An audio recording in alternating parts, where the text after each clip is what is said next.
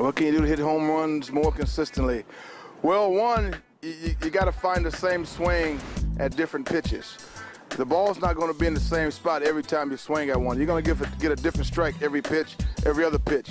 But you got to learn to get that same swing on each pitch that you approach that you're going to hit. And one of the biggest keys is hitting off of a tee.